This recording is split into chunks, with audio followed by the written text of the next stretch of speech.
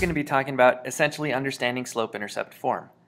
In prior lessons, you've learned about direct proportion, and those values have always started at the origin and have increased at a steady rate. Here's one example where we have y equals x. You have had other examples where that slope has been different, so really you've been dealing with y equals mx. And again, remember that m stands for your slope. What we're going to be focusing on now is a similar idea, except that we're going to add a new element, and that is the y-intercept.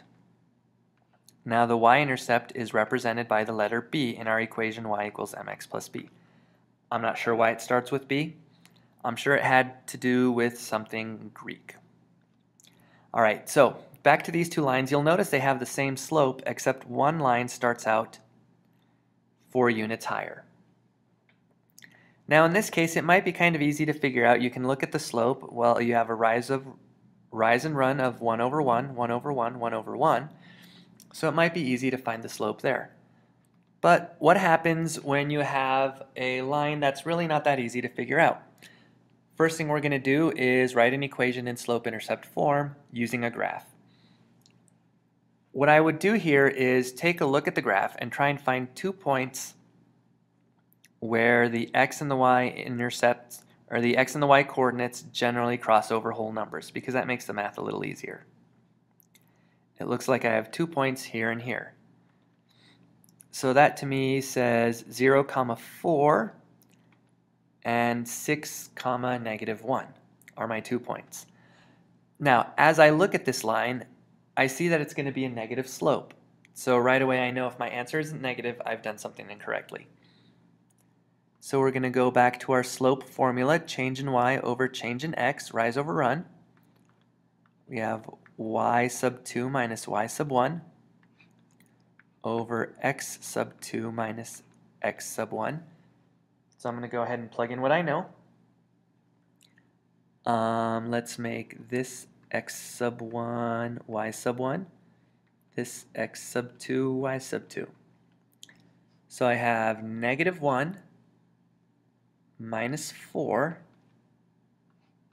over 6 minus 0. So I have -5 over 6. That's cool, I have a negative slope. I'm pretty sure that's going to be right.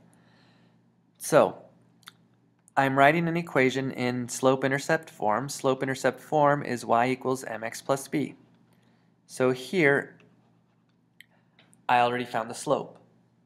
So I can rewrite this as y equals -5/6 x plus b. But what I need to do now is find the y-intercept. In this case, the y-intercept was one of my points. I can see it crosses through the y-axis when y equals 4. So I can go ahead and substitute that value in +4, and I've written an equation in slope-intercept form using a graph. Well, how about if you're not given a graph? In this case, I think it's even easier because you don't have to guess at some points. You can go ahead and use values that already exist. And the first thing you want to do, again, is find the slope. So here I'm going to have x sub 1, y sub 1, x sub 2, y sub 2. So I have -1 minus 2 over 3 minus 0. So in this case I have -1 minus 2 is a -3 over 3. So I can simplify that to -1. So my slope is -1. So y equals -1x plus b.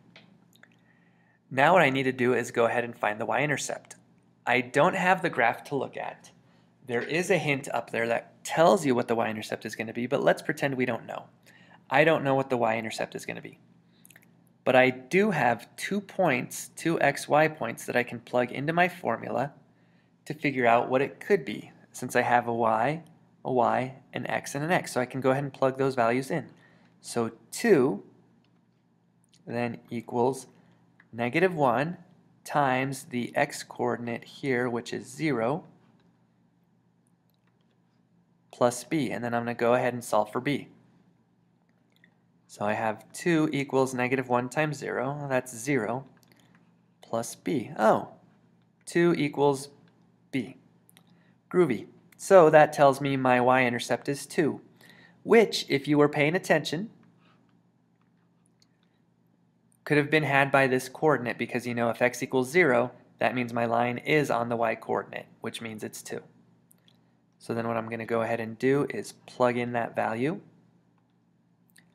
of 2, and I have my equation in the form y equals mx plus b, also known as slope-intercept form. Y equals -1x plus 2. And that is all.